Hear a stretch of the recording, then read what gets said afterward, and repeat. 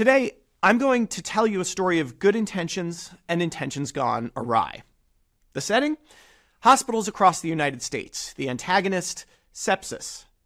Sepsis is the leading cause of death among hospitalized patients, responsible for around 300,000 deaths per year in the US. And with sepsis, time is of the essence. The quicker we can diagnose a patient, the quicker we can initiate treatment, and the more likely they are to survive.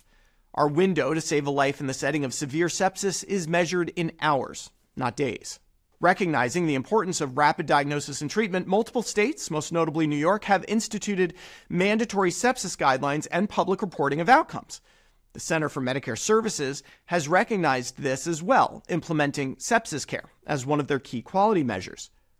CMS reports data on hospital compliance with sepsis guidelines as well as outcomes. Here's the data from my hospital, for example. This is all good, right? Sunlight is the best disinfectant. Okay, maybe in this setting I should point out that antibiotics are better than sunlight, but let's move on. There's a wrinkle. The key outcome these agencies use to determine how good your hospital is at treating sepsis is inpatient mortality, and it's one of those outcomes that makes a lot of sense, at least until you look at the data.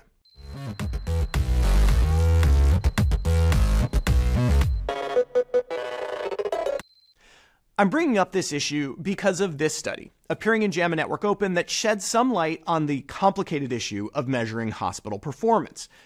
Researchers used Medicare data to identify 2.5 million older adults admitted to hospitals with sepsis or septic shock between 2011 and 2019.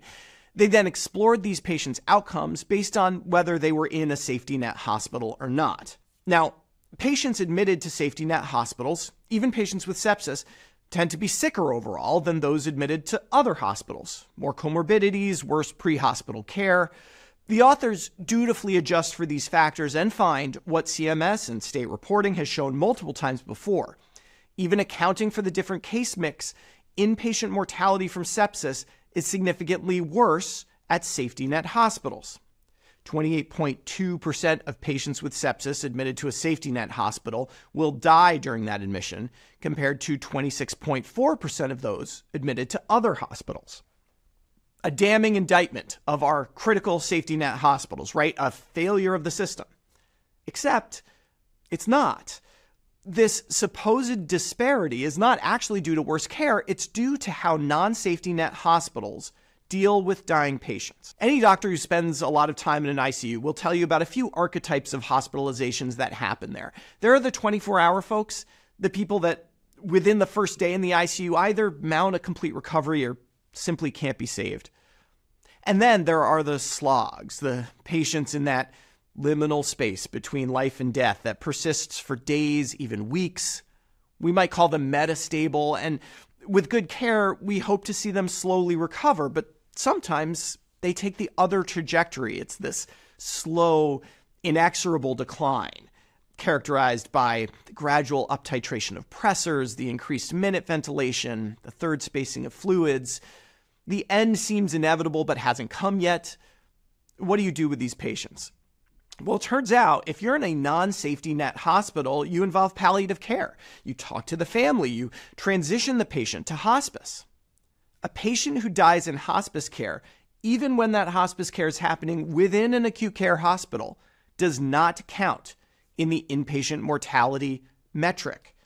In a safety net hospital where resources like palliative care and hospice are less available, those patients experience inpatient mortality, the outcome measure CMS reports on. And that phenomenon turns out to explain virtually all the disparity in sepsis outcomes between safety net and non-safety net hospitals. As the authors of the study show, if instead of using inpatient mortality as your outcome measure, you use 30-day mortality, the outcomes are virtually identical. Here's the breakdown of those 30-day deaths stratified by type of hospital. You can see how non-safety net hospitals are more likely to transfer the care of the dying patient. Now, I'm not implying that the reason these hospitals do more transfers to hospice is to game the system. Far from it. In fact, I believe appropriate hospice care is a good outcome.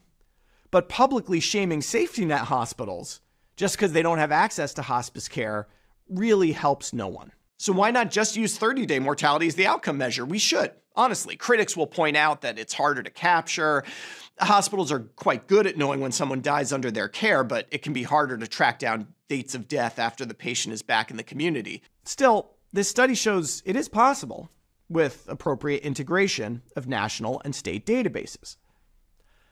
So let's take a moment to appreciate what our safety net hospitals are doing.